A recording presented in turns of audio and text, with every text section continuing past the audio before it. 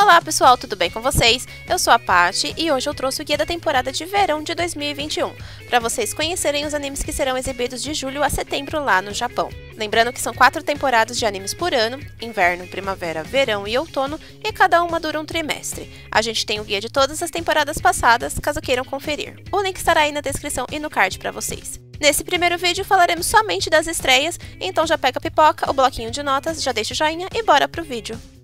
Abrimos o guia de estreias dessa temporada com a estreia de SCARLET NEXUS. A história se passa no ano de 2020 do calendário solar, e nesse universo, organismos grotescos chamados Outros começaram a comer pessoas. Para derrubar esse novo inimigo, a humanidade cria uma força de supressão dos outros. Seguimos então o jovem Yui Tsumeragi, um rapaz que foi salvo por esta equipe de elite quando criança, que se alistou para fazer parte da força contra os outros, e também a jovem prodígio Kasane, que foi recrutada por causa de suas habilidades. Mas os sonhos de Kasane lhe dizem coisas estranhas, arrastando os dois para um destino inevitável. SCARLET NEXUS é baseado no game de mesmo nome da Bandai Namco e foi produzido pelo estúdio Sunrise, que conhecemos de Inuyasha e Gintama. O primeiro e o segundo episódio foram exibidos dia 25 de junho no canal Nico Nico. A transmissão regular se iniciou dia 1º de julho. Seguimos com a estreia do sci-fi SONNY Boy. O anime segue 36 alunos de um colégio que acabaram sendo transportados para outra dimensão e lá eles despertam habilidades sobrenaturais. Em meio ao turbilhão de perguntas que vem à mente uma após a outra, a sobrevivência em um mundo sobrenatural começa. SONNY Boy é uma obra original do estúdio Madhouse, que conhecemos de One Punch Man e Hunter vs Hunter. Continuamos com a estreia da fantasia shounen Peach Boy RIVERSIDE. A história segue Saltorine Aldic, ou Sari, uma princesa brilhante e alegre que quer partir em uma aventura porque está entediada em seu pequeno castelo no campo. Um dia, uma horda de demônios cruéis conhecidos como Oni bateu em sua porta, ameaçando a vida de todos no reino. Felizmente, eles são salvos por um viajante solitário chamado Kibitsu Mikoto, que mata esses monstros com um misterioso olho de pêssego. Chocada com os perigos do mundo exterior, Sari decide embarcar em uma jornada própria. Mal sabia ela que colocaria em movimento uma cadeia de eventos que determinaria o destino desse mundo mágico. Peach Boy RIVERSIDE é baseado no mangá de Koukyo Shinja e Yohane e foi produzido pelo estúdio Asahi Production, que conhecemos de Tenchi Souzou Design Blue e Medaka Box.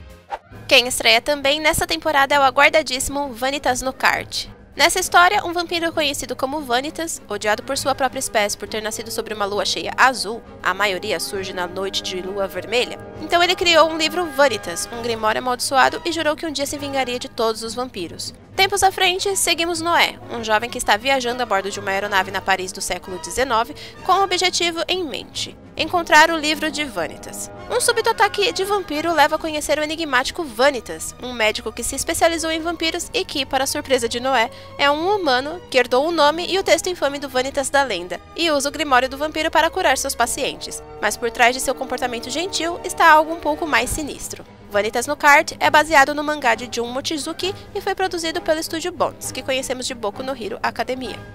Continuamos com o Slice of Life KANOJO. O anime segue Naoya Mukai, um colegial que tinha uma paixão platônica por sua amiga de infância Saki Saki, mas que nunca tinha sido correspondido. Só que um dia, ela de repente resolve corresponder aos sentimentos dele e os dois começam a namorar. E não só isso, Naoya acaba recebendo uma confissão abrupta de Nagisa Minase, sua outra amiga. No início, ele tenta rejeitá-la, mas logo é dominado por um sentimento de não querer machucar Nagisa. E tentando evitar atrair a confiança da namorada dele, Naoya pensa em uma solução para deixar as duas felizes: 2 tempos. Naturalmente, Saki rejeita essa ideia, mas por meio da persistência de Naoya e Nagisa, ela relutantemente se submete. Com isso, começa um caso a 3 entre Naoya, sua namorada, e sua outra namorada, à medida que desenvolve um relacionamento que foge do padrão social. KANOJO é baseado no mangá de Hiroyuki e foi produzido pelo estúdio Tezuka Productions, que conhecemos de Gotobun no Hanayome e Dororo. Seguimos com a comédia de fantasia BOKUTACHI no Remake. O anime segue Hashiba Kyoya, um desenvolvedor de jogos de 28 anos, que com a falência de sua empresa, ele acaba perdendo o emprego e retorna para sua cidade natal. Olhando para o sucesso dos criadores da sua idade, ele se arrepende das suas decisões de vida enquanto estava deitado angustiado em sua cama. Quando Kyoya acorda, ele descobre que viajou 10 anos antes de entrar na faculdade. Ele será capaz de finalmente consertar as coisas? Essa é a história de uma pessoa fracassada que recebe uma segunda oportunidade de seguir seus sonhos. BOKUTACHI no Remake é baseado na light novel de Nachi Kyo e Ereto e foi produzido pelo estúdio Phil, que conhecemos de Hinamatsuri e Outbreak Company. Quem estreia também nessa temporada é o anime de esportes Remain. A história é centrada em Minato Kiyomizu, um menino que parou de jogar polo aquático após um incidente durante o inverno de seu terceiro ano do ensino fundamental. Depois de entrar no ensino médio, ele faz uma promessa e decide tentar o polo aquático novamente e se juntar ao time da escola com seus amigos. No entanto, a nova equipe terá problemas ao longo do caminho. Rayman é uma obra original do estúdio Mappa, que conhecemos de Kakegurui e Jujutsu Kaisen. Seguimos com a estreia de Kageki Shoujo. Na história, você acompanha uma escola de artes inspirada no estilo de ensino da prestigiada Takarazuka Review, onde as alunas são divididas entre atrizes masculinas e atrizes femininas. A Inarada é uma ex-idol que foi designada como atriz feminina e acaba por conhecer Sarasa Watanabe, uma camponesa que recebeu a função de atriz masculina. Juntas, as duas disputam os mais diferentes tipos de papéis, buscando se tornar uma grande atriz e terem o reconhecimento que merecem. Kageki Shoujo é baseado no mangá de Kumiko Saiki e foi produzido pelo estúdio Pine-Gen, que conhecemos de Gleipnir e Gamers. Continuamos com a comédia Ore Tsushima. O anime segue uma mulher mais velha, que muitas vezes é confundida com um homem e chamada de Oji-san por seus gatos, e Tsushima, uma gata estranha que aparece em seu jardim um dia. Ore Tsushima é baseado no mangá de Oppu no Kyodai e foi produzido pelo estúdio Funworks, de Aggressive Retsuko e pelo estúdio Space Neko Company. Seguimos com a estreia do Isekai Genjitsu Shugi Yusha no Oukoku Saikenki. O anime segue Kazuya Souma, que foi inesperadamente transportado para outro mundo. Ele sabe que normalmente as pessoas que viajam para outro mundo são tidas como heróis, mas a ideia de heroísmo de Souma é mais prática do que a da maioria. Ele quer reconstruir a economia decadente da nova terra em que se encontra. E para colocar suas ideias em prática, após noivar com a princesa do lugar e abruptamente ascender ao trono, esse herói realista deve reunir pessoas talentosas para ajudá-lo a reerguer o país. Não por meio de guerra ou aventura, mas como uma reforma administrativa. Genjitsu Shugi Yusha no Oukoku Saikenki é baseado na light novel de Douzemaru e Fuyuyuki e foi produzido pelo estúdio JC Stuff, que conhecemos de Saiki-Kuso no Psy-nan e Zero no Tsukaima. Seguimos com a estreia do misterioso Tantei wa Mo Shindeiru. O anime segue Kimizuka Kimihiro, um rapaz que é um imã para crises. Desde ser pego em uma cena de crime até testemunhar acidentalmente um tráfico de drogas, ele parece estar em apuros em cada esquina. Portanto, não é nenhuma surpresa quando seu voo bastante mundano de repente entra em estado de emergência e por isso ele acaba conhecendo uma linda garota de cabelos grisalhos que é uma detetive e atende pelo codinome Siesta. Sem cerimônia, Siesta arrasta Kimizuka para o caso como seu assistente e a partir daí os dois começam a viajar ao mundo resolvendo casos. Tantei wa Mou Shindeiru é baseado na light novel de Umibozu e Nigoju e foi produzido pelo estúdio Engi, de Full Dive RPG e Hatage Kemono Mishi. Continuamos com a comédia sobrenatural Shinigami Bo-chan Tokuro Maid.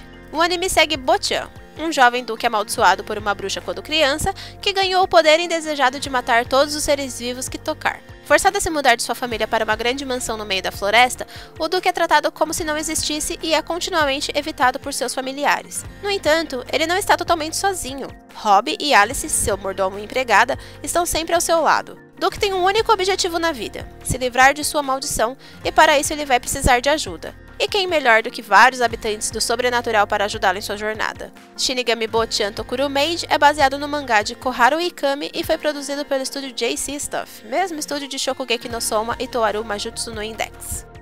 Quem também estreia é o romance de fantasia Seirei Gensouki, ou Spirit Chronicles. Nessa história, Amakawa Haruto é um jovem que morreu antes de se reunir com seu amigo de infância que desapareceu há 5 anos. Ryu é um menino que mora na favela e quer vingança pela mãe que foi assassinada na sua frente quando ele tinha 5 anos. Terra e outro mundo. Duas pessoas com origens e valores completamente diferentes, mas que por algum motivo se conectam através de suas memórias. Junto com as memórias de Haruto, Ryu desperta um desconhecido poder especial e acaba tendo sua vida completamente transformada por conta desse novo poder. O que será que pode acontecer quando duas pessoas distintas habitam o mesmo corpo? Seiren Gensouki é baseado na light novel de Yuri Kitayama e Riv e foi produzido pelo estúdio TMS Entertainment, que conhecemos de Dr. Stone e Orange.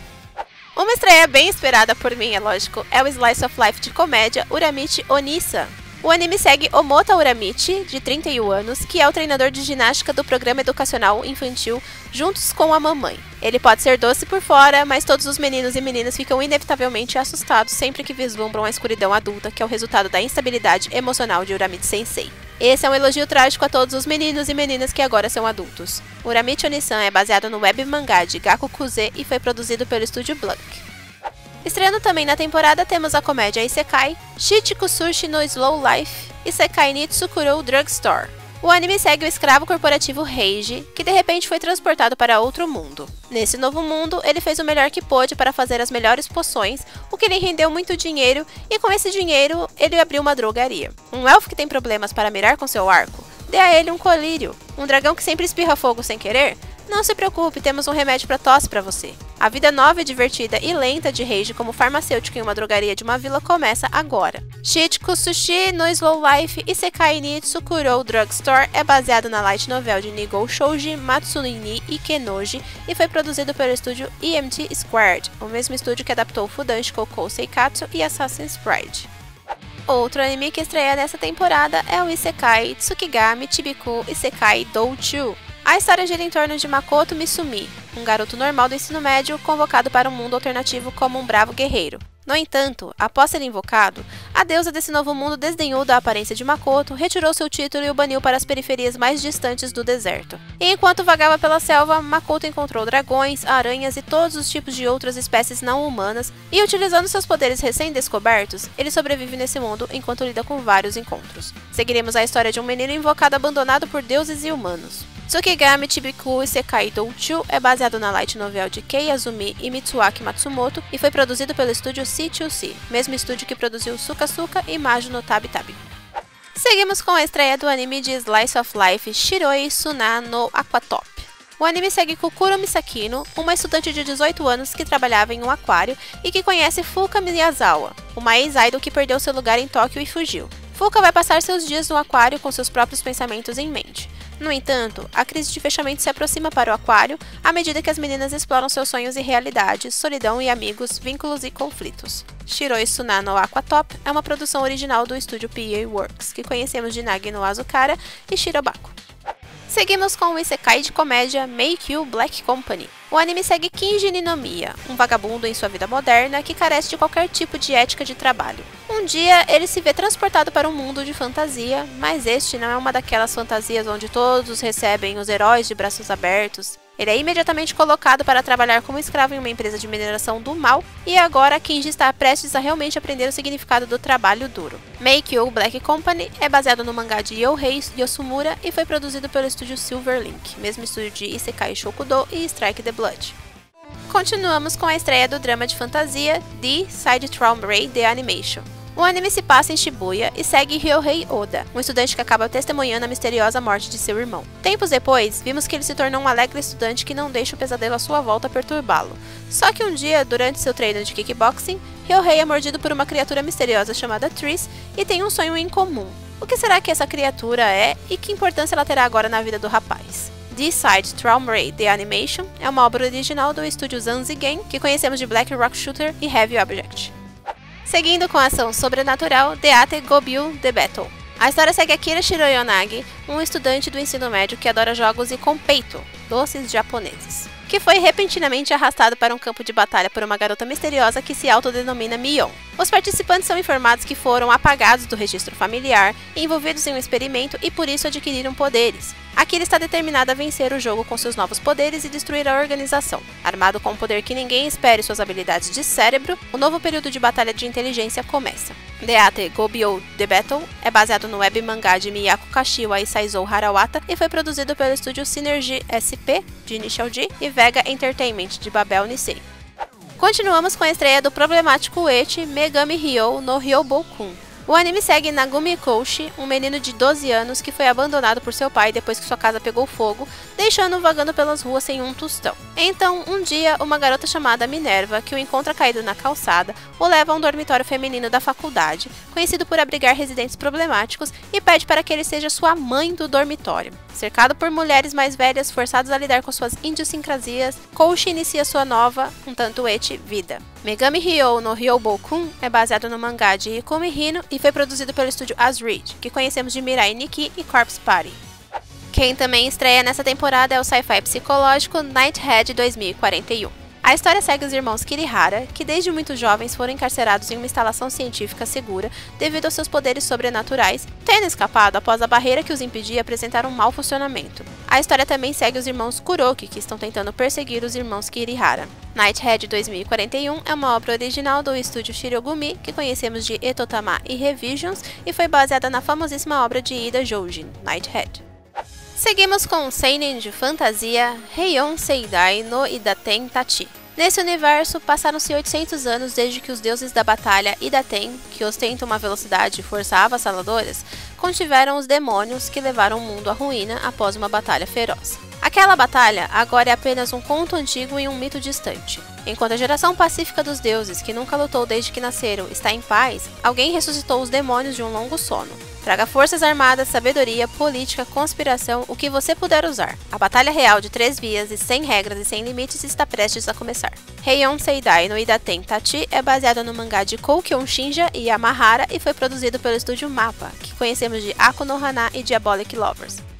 E finalizamos o vídeo de hoje com uma das estreias mais esperadas da temporada, pelo menos por mim, Biohazard Infinite Darkness ou Resident Evil Infinite Darkness ou ainda Resident Evil no escuro absoluto. A história se passa em 2006 e segue o agente federal americano Leon S. Kennedy, que foi convidado à Casa Branca para investigar um misterioso incidente, e Claire Redfield, membro da equipe da Terra Save, que encontra uma imagem misteriosa desenhada por um jovem em um país que ela visitou, que desenhou o que parece ser uma vítima de infecção viral. E com isso Claire inicia sua própria investigação, o que a leva até Leon na Casa Branca. Leon parece perceber algum tipo de conexão entre o surto de zumbis na Casa Branca e o estranho desenho, mas não investiga. E tempos depois, esses dois surtos de zumbis em países distantes levaram a eventos que abalarão a nação em seu âmago. Resident Evil no escuro absoluto é baseado na franquia de jogos Resident Evil e foi produzido pelos estúdios TMS Entertainment e Quebico em associação com a Netflix. E é isso aí, pessoal, essa foi a primeira parte do Guia da Temporada de Verão de 2021. Qual foi o anime que mais chamou a atenção de vocês? Deixa aí nos comentários. E antes de ir, quero lembrá-los que agora você pode se tornar um membro do canal clicando no botão aí embaixo ou no link na descrição, aí você vê as recompensas e ajuda se puder. E não se esquece também de se inscrever, de deixar o seu like, de compartilhar o vídeo com seus amigos, de ficar sempre atento na aba de comunidade e nas redes sociais onde a gente posta todos os vídeos e coisas interessantes. E também segue a gente lá no nosso canal de lives na Twitch. Eu vejo vocês no próximo vídeo, né, na parte 2. Beijos e tchau, tchau!